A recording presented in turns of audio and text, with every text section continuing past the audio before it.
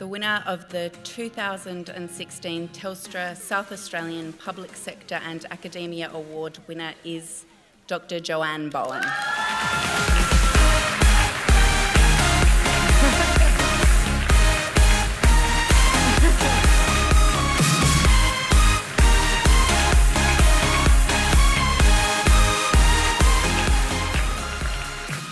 First of all, I'd like to say I'm absolutely honoured to be up here in front of everyone, and I feel really in awe of all the amazing women in the room tonight. So bear with me because I'm quite stunned. First of all, I would like to thank Telstra for such an amazing initiative. These awards are absolutely, truly outstanding. Thank you to News Corp, thank you to Commonwealth Bank for being supporters.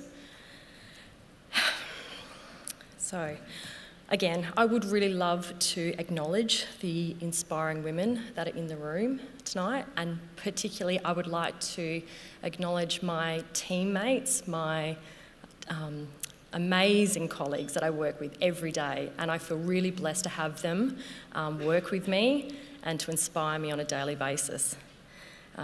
A lot of them are in the room tonight. I've got Rachel, Imogen and Bella, who are just absolutely fantastic, and I've got Janet and a few others that couldn't be here. I'm going to single out Rachel in particular because she really has been a mentor of mine. She gave me the confidence to put in my nomination, to work hard, to be a leader, and to really strive for excellence at the university.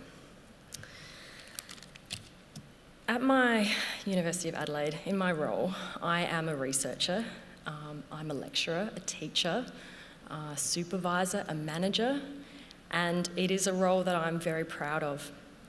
One of the challenges we have in medical research at the moment is a lack of women at the mid-career level, like myself, because we have a lot of people dropping out.